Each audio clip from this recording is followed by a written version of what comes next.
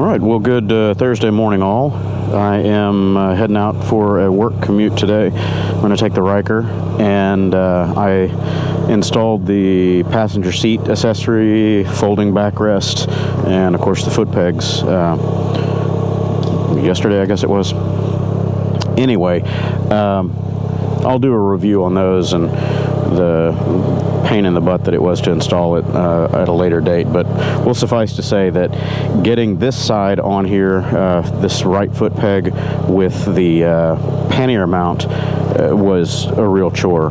They're almost mutually exclusive on their space, so you have to take about 10 tries at maneuvering the little Allen head screws in there and trying to get everything tightened up and lined up, and it's just it was a pain. Anyway, got it all on there, got it tightened up. A short review is the foot pegs, at least the ones I got, suck. They're very loose and they rattle and make lots of noise. There's like about, I don't know, maybe half or 3/4 inch of slack at the top, and they just bounce around. So if you don't have somebody on there, or they're not folded in their down position, they just make a heck of a racket. So anyway, I'm loaded up a little heavier today. Got my work stuff in here, but I'm taking a bunch of the GoPro camera gear. I've got my Karma drone here, and the client site that I'm headed to today has a big open field in their industrial complex, and I'm going to get a little bit of practice flying the Karma. I'm still a newbie with drones. I have no idea what I'm doing other than basic controls, but anyway, I'm going to get a little practice flying that today, hopefully, and maybe, if space and time permits, I'll take that with me on the trip up to Springfield, Missouri for the Spyderfest. So anyway, and having this all strapped on here gives me a neat way to hang on to those foot pegs so they don't rattle. Oh, it's going to drive me nuts. Gate opener. Here we go. I'm recording in 4K today. It makes my editing a whole lot more arduous because even though I've got a fairly fast PC for my editing and a good video card, it still says that I don't meet the, whatever it is, the HVEC standard for 265, H265 video, and it won't display it in GoPro Quick. It just says that my machine is not supported, not fast enough. But I can bring up all that footage in Adobe Premiere just fine. Playback is a little hitchy, but it works. The real problem is I can't do my gauges for the GoPro speed and all that. You can only get that through the Quick application, and if you can't run your video through Quick to export to get the gauges, then you don't get your gauges. So I'm gonna have to sort that out. Maybe get a slightly faster PC or something. It's pretty beefy already. I don't understand why it's not supported. I put the CRG EXO, EXO, whatever, lane splitters on it this time. I'll show a quick view of those. They're the ones that have the open back, so it's got that kind of texture. I thought that might look good with the herringbone pattern on the Ryker, you know, the seat and everything. So instead of having the smooth back like the other ones, it's got that open, extruded look. Anywho, I definitely like these CRGs a whole lot better than the OEM mirrors on just about any bike.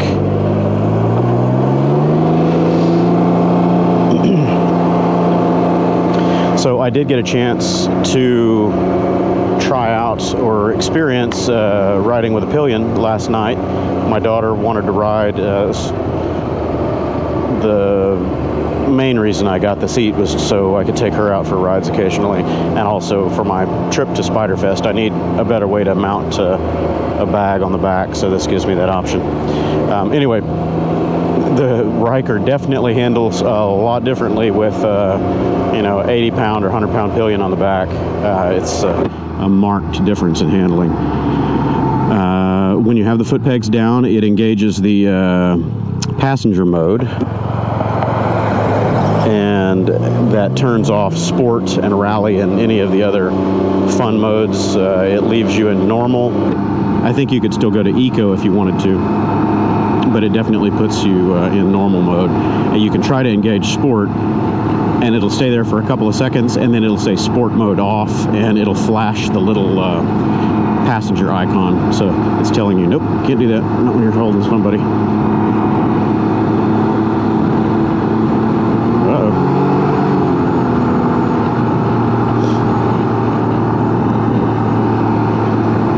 So I have to get these mirrors dialed in where I want them. It's getting better. That's better. I'll take care of that right side one in a minute. Okay, well, you really want it, you can have it.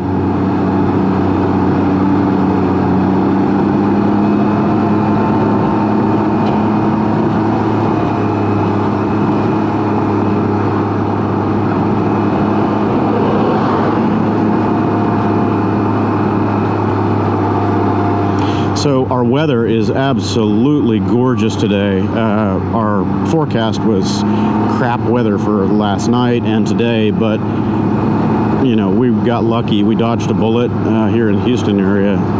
Dallas and some of the areas further north in Texas were not so lucky. North and east, they really got hammered. Apparently last night in Dallas they had, or yesterday through the day, Dallas, whatever, they had up to 9 inches of rain in some spots in a day. 9 inches of rain in one day. Man, that's epic. That is biblical flood kind of proportions there, man. That's crazy. It's like when we get tropical depressions down here. Anyway, so there was a lot of flooding, a lot of damage up there. A few tornadoes touching down here and there. A few people died, unfortunately, in flooding accidents. It's terrible. And then that same system just marched on through northeastern Texas and on into Louisiana and other states, and apparently it is still kicking butts and taking names. So thoughts and prayers are with all those people. But lucky us, we get very nice weather, and we're set up in a high pressure system right now that is supposed to keep us clear and dry and sunny and nice for about a week. So that's great. Hopefully it'll carry on through to my trip to St. Louis. Or sorry, Springfield, not St. Louis.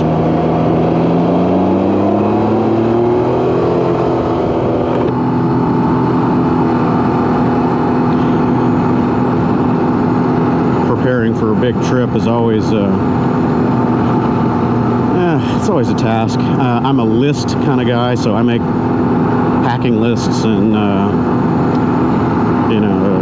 checklists of things to go through, so I don't lose out or miss anything that I need. So right now is list time. I have several that I draw on from previous similar jobs or similar experiences, so I just kind of adapt it and add or remove stuff from the list as necessary. It gives me a good starting point.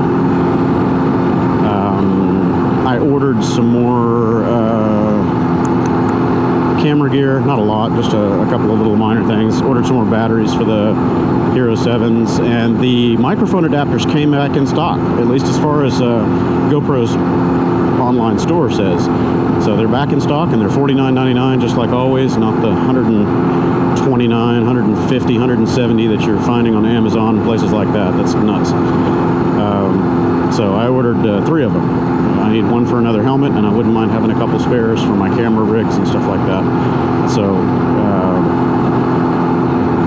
3 of those should be on the way for tomorrow or sorry, Saturday or Monday. Then I decided to splurge, and I got something that I've been looking at for a while. Don't know how well it's going to turn out. If I don't like it, I'll just send it back, I guess. But I picked up the Zoom H3 VR is what it's called. H3-VR. Anyway, it's a 3D ambisonics audio recorder for 360 video. And it comes with a neat little mounting adapter that allows you to Siamese parallel mount with a Fusion 360 or other 360 camera off of a single tripod mount. So I'll be taking that up to the Spyderfest with me, and I'll have a tripod set up, you know, and camp or whatever, and I'll just set it on record and let it go. And so we'll have 360 video with 360 audio to go with it.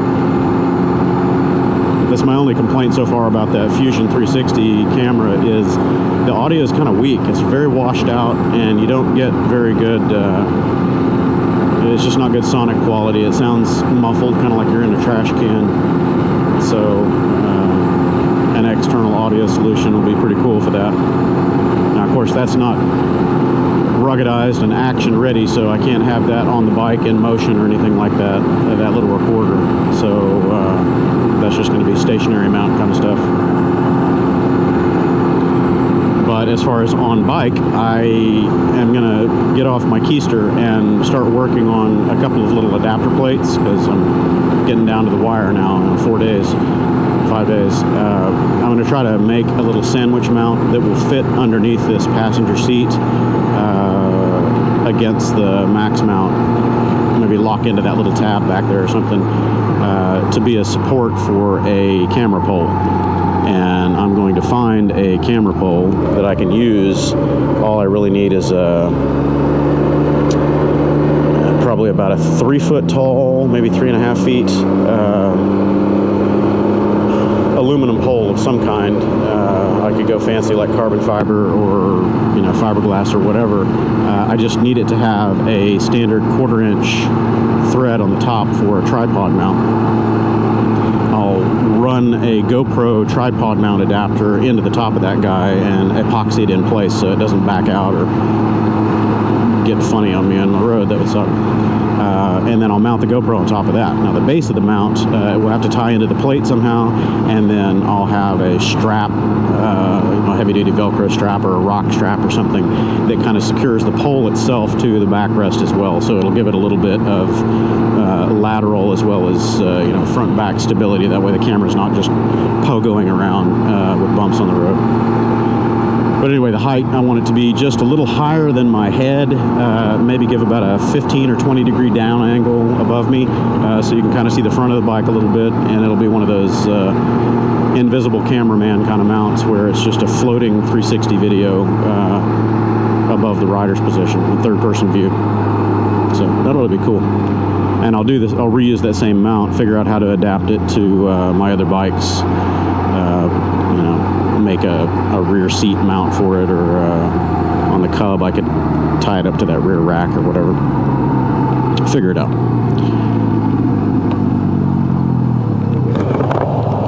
The 360 camera gives a lot of interesting advantages with GoPro's name of it is called overcapture. Other brands have got their name for it, but essentially what you're doing is you're taking a spherical video and you're reframing just the part that you want, so you can steer it in real time in your post-editing and figure out what you want to show.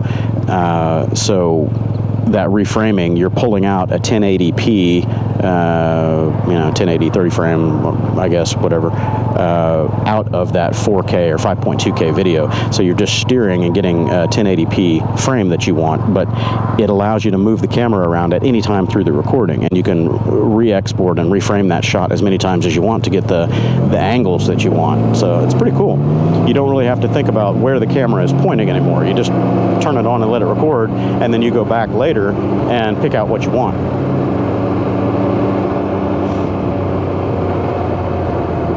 So that'll be interesting to play with.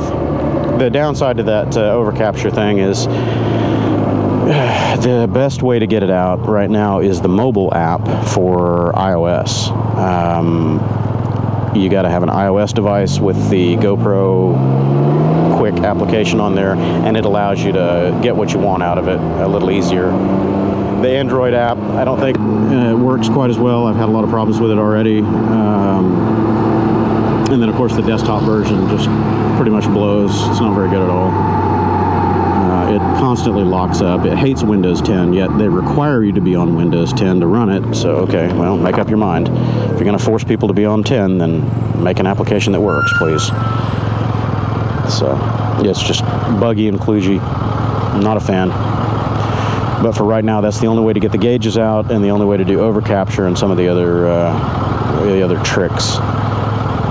There is a Fusion 360 desktop app that tends to work a little bit better than Quick, but it's only for the Fusion 360. It doesn't work for any of the other cameras, and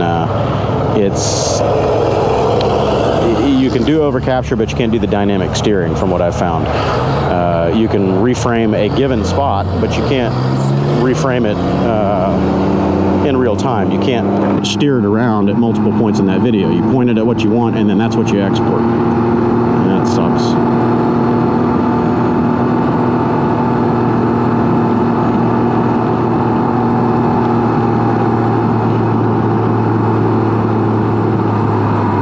I like GoPro, and I think they've got neat cameras, but they certainly have some issues that they need to pour some R&D money into to fix. I know they've got plenty of money. They're not hurting. So they need to step up their game a little bit. The hardware is neat.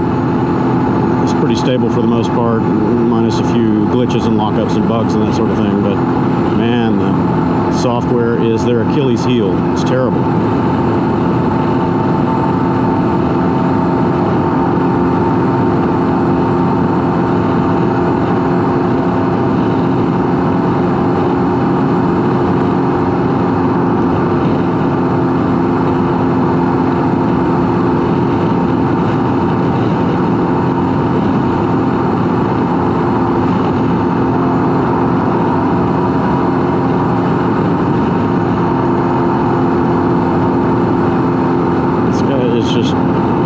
And determined to stick right on my quarter. I don't know what he's doing. Inconsistent, keeps jockeying right up next to me and weaving in on me. I guess he's looking at the bike.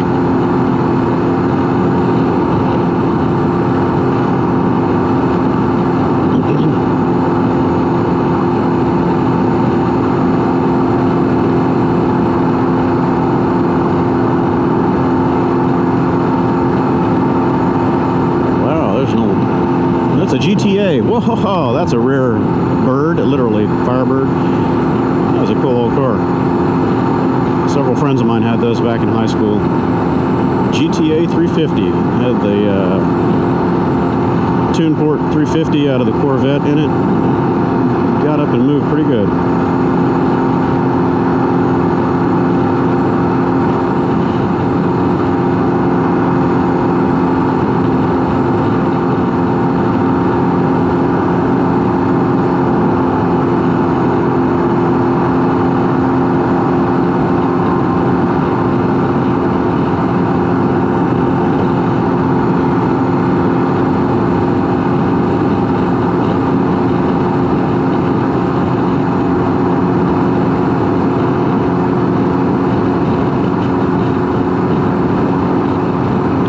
Call James Thorne today and see if I can get on his schedule for this weekend if he has any open spots.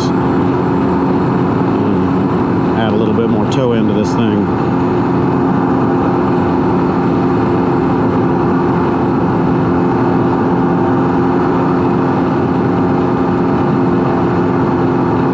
Down around 55, the wandering and hunting and darting is manageable, but up around 65, 70, it gets to be quite a handful, and I don't really want to fight it for 1,700 miles back and forth to Springfield, Missouri and back. I can do it. I've done worse, but just annoying. I would like to be able to enjoy the trip a little bit, not fighting the thing. Still don't have that right mirror where I want it. They're a little bit smaller than the factory mirrors. These are 3-inch round, so I think the ones that came on the Ryker might be 4-inch or 3.5, 3 3/4, something like that.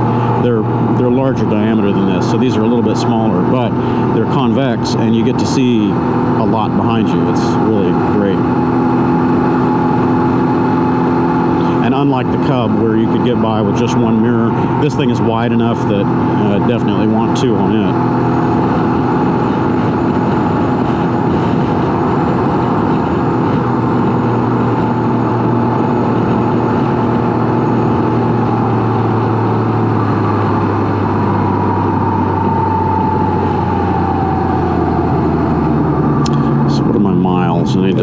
thinking about the trip here. I have got 922 miles on this oil, so I got 1399, so 1400 miles on it right now. My next oil change interval is 3500. Yeah, I'll be within that. I need to learn the oil check procedure on this thing. Long highway runs, if it's using or losing any oil, I need to make sure that I'm covered there. Check it about every 400 or 500 miles on the trip. These are a little different on the oil check routine than most vehicles because they have a dry sump. So you got to get it up to operating temperature, run it, circulate it, and then shut it down. And you have to, I think it's very specific. You wait 30 seconds or 1 minute or something, and then you check the oil level. And you have to do it within a couple of minutes of shutting it down, or the reading isn't going to be correct, because too much will settle out and it's not going to show you the right level. It appears to have more than it really does, or something like that. I've had dry sumps on race cars and stuff in the past, but those are big, automotive engines. So I haven't messed with one of these motors before.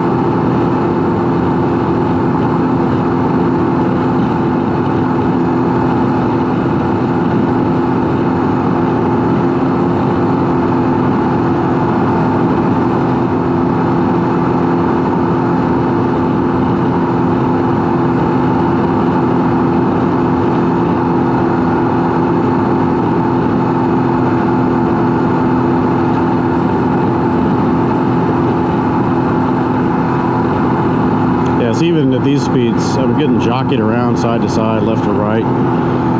The alignment did help. It doesn't have the constant pull to the right, but it really does hunt around on the road a lot. I was talking to the guys at the shop about some of my Ryker issues, and one of the parts guys said right off the top of his head, it's a tire tread issue. And I've had that posture since the beginning. I think it's something with these all tread, all season tires, whatever. They're just a little off. I don't think they suit the geometry of this bike very well.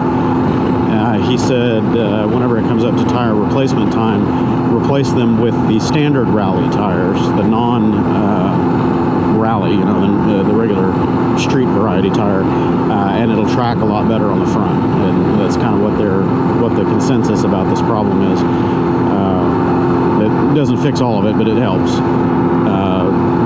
Then the odd man out on that is going to be the rear tire, because it's a different size. It's a 15 versus a 16, so it's not the same tire as what the non-rally versions have. Anyway, when I had my alignment done, James Thorne said that this rear tire size is pretty common, and he has Yokohamas and other performance-oriented tires that should fit it, so that's fine. I'll just go that route.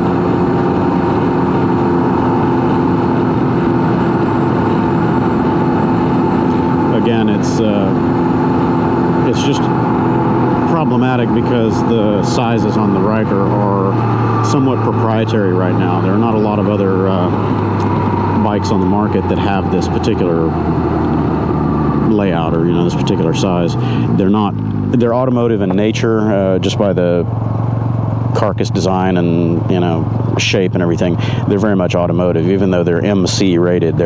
These are automotive style tires. And there just aren't any direct fit replacements out of the automotive world yet. At least from the research that I've done and the consensus in a lot of the forums, people are just saying, there's not a lot of choice right now.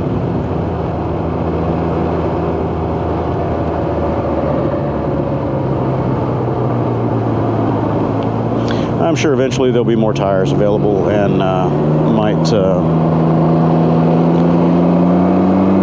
have some entrepreneuring souls out there that decide to make a spacer kit for the front fenders or something like that to give a little bit more clearance. That would be okay for overall diameter, but it's not going to help too much because these wrap around. They're not just half fender, so the more you raise it up, it's going to get closer somewhere else. And you can't do anything about the width because you got what you got. That's it.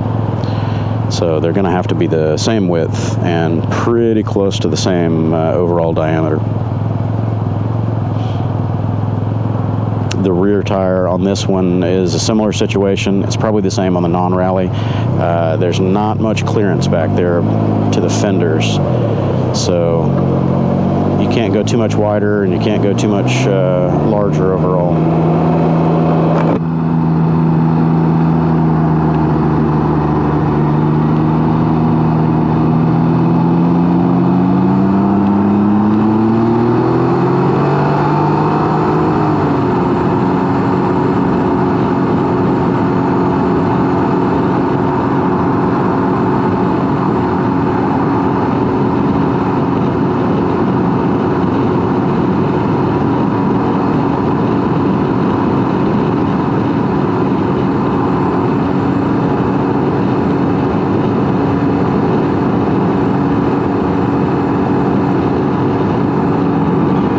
So many things on my to-do list before I head out on that trip, and this is one of them right here. I got to sort out this remote issue that I've been fighting since day one. I don't know how to address that. The problem with it is it works about half of the time, and it'll allow you to start and stop the cameras, but you can't shut it down, so it runs its own battery out. So I'll probably unpair it from my other cameras, the one I'm recording on and maybe the one that I use on the chest rig, and I'll just pair it up to the Fusion 360 because I can't physically reach it if it's mounted behind me. So that'll allow me to stop that thing while I'm riding.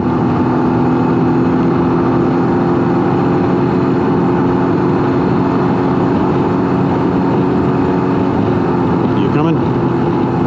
If you're coming, do it. Be decisive, doofus.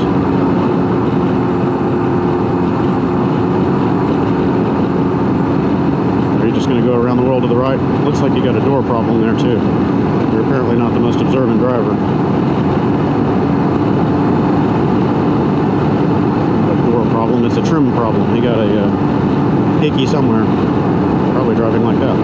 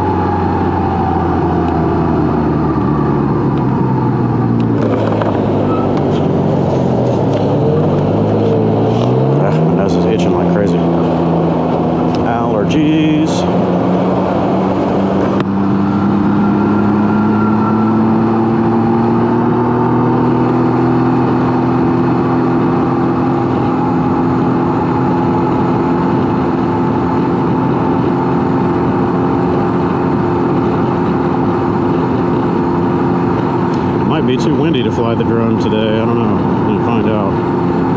It's pretty breezy.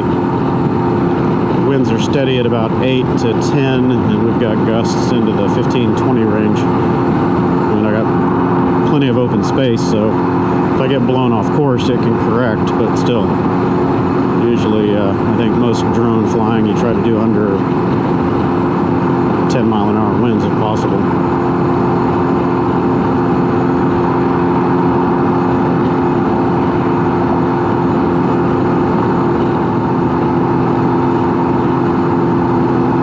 Could be wrong. Again, I am a drone newbie. I know virtually nothing about them other than the technology that drives them. I have no practical experience in piloting them or playing with them, so it's going to be a big learning curve there.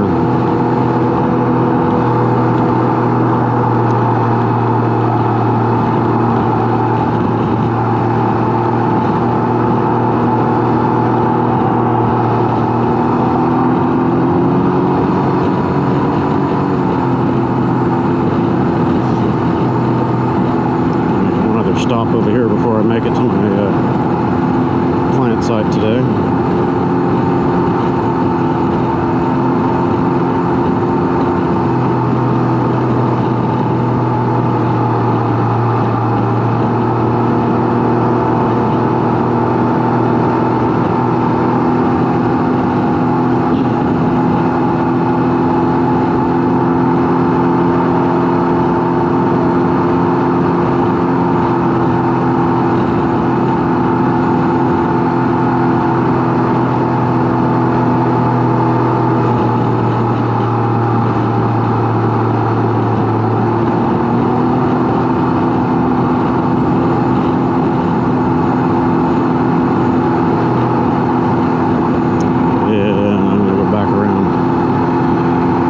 I'm going to shut this one down. These 4K files get real big real fast and chew a whole lot of battery, so I'm going to shut this down and I will rejoin you all a little later, hopefully flying the drone a little bit.